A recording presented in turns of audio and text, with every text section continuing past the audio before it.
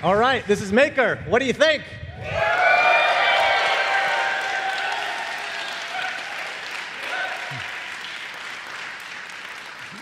So Maker is our full-scale, two-passenger demonstrator aircraft. And its purpose is to serve as a certification test bed and also to help us keep pushing our key enabling technologies.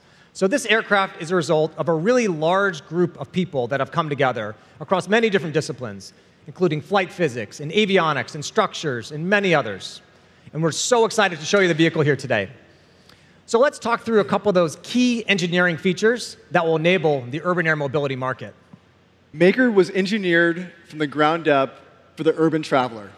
This means designing a new aircraft that can fit into the fabric of cities. In order to do this, we had to design an aircraft for record safety and low noise. We also wanted to make sure that this was a service that everybody could access, which means it needed to be a high throughput network. From a vehicle engineering perspective, a big enabler for us is distributed electric propulsion. Instead of using big turbine or piston engines, which are extremely complex, we are using electric motors, which are much simpler and more energy efficient. Electric motors can be scaled down to enable a new type of aircraft to be built, one that has many motors and high energy efficiency. What we're doing here could have never been possible before. As we designed the aircraft, safety was our #1 goal. First, distributed electric propulsion allows us to design in multiple redundant electric motors. We no longer have a single motor that's powering flight. Maker has 6 independent battery packs that power 12 electric motors. These motors are distributed laterally across the aircraft wing, as you can see here. During flight, we can tolerate an entire battery pack system failure or 2 motor failures and still fly the mission safely. In fact, Maker has 0 single points of failure. For comparison, most helicopters have hundreds of these single points of failure. Let's talk a little bit about noise. Our aircraft will be operated directly overhead, so it's important that we do not disturb our local neighbors. Helicopter noise is simply too loud today to make helicopters work in a real way across cities. Majority of noise generated from a helicopter come from high rotor tip speeds. The blades on the helicopter are traveling close to 450 miles an hour. Since we are spinning 12 rotors that are much smaller, we can spin them slower, resulting in lower tip speed and much different nose profile, much lower noise. We have designed the propellers on the aircraft specifically for low noise. The propellers spin at low tip speeds, virtually eliminating the loud wop-wop sound that we associate with helicopters today. And during flight, we're going to be traveling at 2,000 feet above ground level. And just for a bit of a comparison versus a helicopter, we'll be traveling at that altitude at 100 times quieter than a helicopter. This is similar to the sound of a refrigerator running.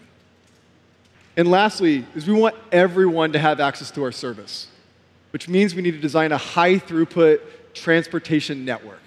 And what that means is we need to travel fast, and we need to use the vehicles a lot during the day. Maker's designed to travel at speeds of 150 miles an hour or more.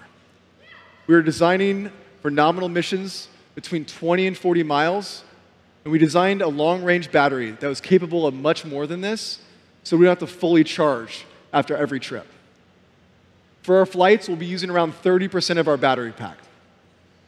And the battery is meant to be fast charged while on the ground, which means it only takes about 10 minutes to charge enough before it's ready for the next flight. That means that the Archer aircraft can do over 40 flights per day. This will help unlock a high-throughput transportation system for the masses. Adam, can you talk a little bit about how people are going to interact with the aircraft? Yeah, so when we designed Maker, we thought about the urban traveler. How do we give them an experience that they're going to love? So we thought about, maybe they have a backpack, maybe they have a full set of luggage coming back from a weekend excursion, or maybe they just have a coffee. And so we wanted to work the vehicle into their everyday life and really just give them an experience that'll blow them away. Brett, why don't we pop the doors and have them take a look inside? Let's do it.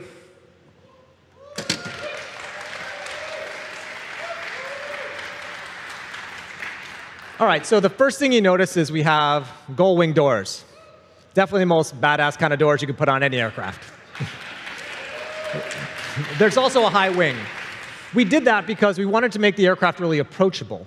We wanted to make it have this sense of safety and comfort as you walk towards it. Right? So why don't we head on towards the back here. So let's say you're coming back from a weekend trip. There's plenty of room here for a full set of luggage. You could push it right in.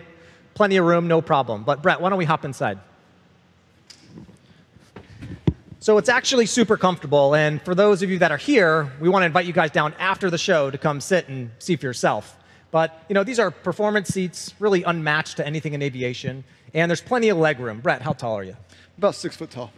Brett's about 6'2". He's modest. So if you stretch out, plenty of room. No problem fitting in here. And you could easily fit a bag, maybe even 2 bags. When you sit back, you can see there is a 270-degree wraparound viewing area. We wanted to let you sit back, take it all in, have fun, enjoy the flight, really get to experience that you're flying over everything. You'll also see at the very front of the aircraft, there's actually no flight controls in Maker. And that's because Maker is an autonomous aircraft, even though the aircraft we will bring to market will be piloted. There's also a touchscreen at the front of the aircraft that will give all the key relevant metrics that we could need. Pre-flight check-ins, airspeed, distance to our destination, or even if your ground transportation is there waiting for you. When we designed Maker, we took an automotive approach to noise, vibration, and harshness. We wanted the ride quality to be really smooth, really quiet cabin. We also designed our flight controls to make sure we could have a really stable, smooth flight from start to beginning. All right, Brett, why don't we hop out and tell them what's next? We built Maker to be a certification testbed and also to advance our key enabling technologies. Today, you're seeing the rollout of Maker. Maker will begin ground tests and then hover flights later this year. We'll then work to expand the flight envelope from hover to full cruise speeds of over 150 miles an hour. For the last year and a half, we've been working closely with the FAA on our certified aircraft, which will be much like Maker, but it'll be piloted and for passengers. We will open manufacturing for that aircraft next year, and we will enter operations in 2024. We also have announced 2 launch cities, Los Angeles and Miami. So what will this experience be like? We wanted to bring this to life for everybody here today, so we built a flight simulator to walk you through the journey of what it's going to be like using the ACHR network in your everyday lives. Do you want to go take a ride? Let's do it. Let's do it.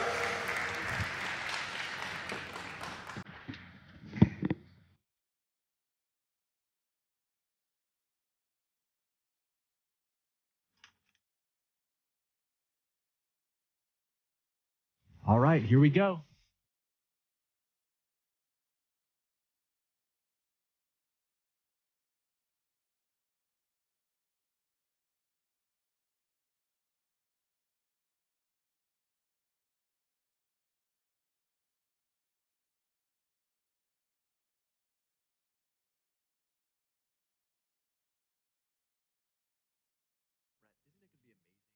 Fly like this. I mean, just the amount of possibilities that open up here.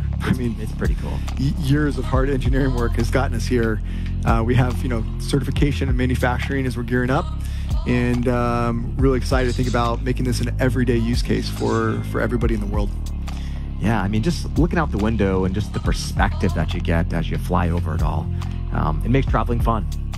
And, I think about the 2D ground transportation grid that was built, right? It's pretty limiting.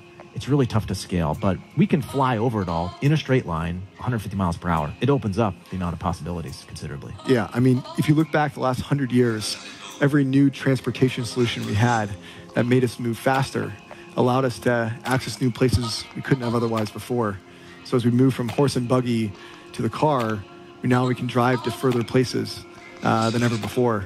And now as we're flying in the air, 150 miles an hour, point to point, we'll be able to access new locations that we otherwise couldn't have on the ground in a car. And so we get really excited about how people are going to interact now with cities and beyond. Yeah, and the way that cities have really, kind of come together, they're very polycentric.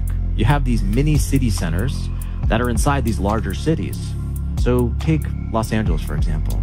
You know, we're here in Hawthorne, but there's big communities in Santa Monica, and then in Pasadena, and then in Orange County, right? You have millions of people in each of these little mini city centers, and they want to connect with each other. They want to be able to move back and forth, but right now, it's quite limiting. I mean, the ground infrastructure in these cities is basically intrinsically limited by the architecture itself.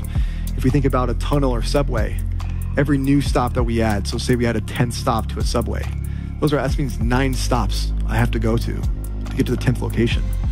The ACHR network is driven by a data science project called Prime Radiance, and it'll be a nodal network. We'll have different locations across the city where you can take off and land from. And every new location we add, so in this case, a 10th new stop, will open up 9 new locations that people can access that weren't there before. Yeah, and just think about the cost of building that ground infrastructure, you know, for traditional transportation. You know, building that 10th subway stop is billions of dollars and could take a decade to build. But the ground infrastructure that we need is actually pretty simple. You know, just take, you know, parking garages, right? They're perfectly located within the middle of these cities. And that's the type of infrastructure that we need. All we would have to do is just lightly retrofit a parking garage with charging infrastructure. And then now you have another additional takeoff and landing area. Yeah, and as we're coming in for landing, I mean, these are really 10 or 15-minute trips that we're enabling for folks to take in the air, point to point, instead of being able to travel on the ground, you know, taking an hour or more. And we think this will help enable a new generation of travelers and one that can move into the third dimension. And we think this is possible to do in a future that we're excited and inspired to wake up every day to.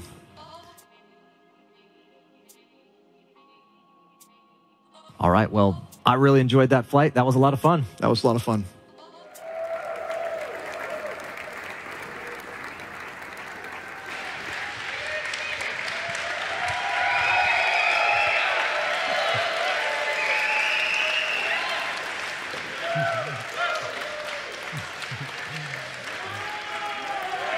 All right, thank you.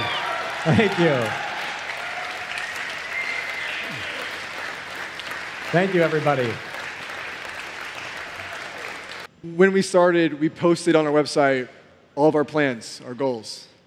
Our first step was to build an aircraft to demonstrate the capabilities of electric vertical takeoff and landing. And you're seeing that here today with the rollout of Maker. And we're excited to fully demonstrate these capabilities. Our second step is to certify an aircraft that is just as safe as commercial airliners. And for the last year and a half, we've been working closely with the FAA on our piloted 4-passenger aircraft. Safety is our #1 goal, and there's a multi-year roadmap to design around high safety. Our third step is to launch commercial routes in cities and integrate autonomous systems for safety. We're excited to have Maker at the forefront of our autonomous capabilities, and we're pushing hard on engineering problems, such as GPS-denied navigation and sense and avoid. We announced earlier this year we'll be launching in both Los Angeles and Miami, both incredible partners for us, with lots of traffic, ideal infrastructure for landing sites, and communities very proactive to reduce congestion and move to a sustainable form of transportation. Thank you all for joining us tonight for the Unveil. We're excited to have everyone along for our journey.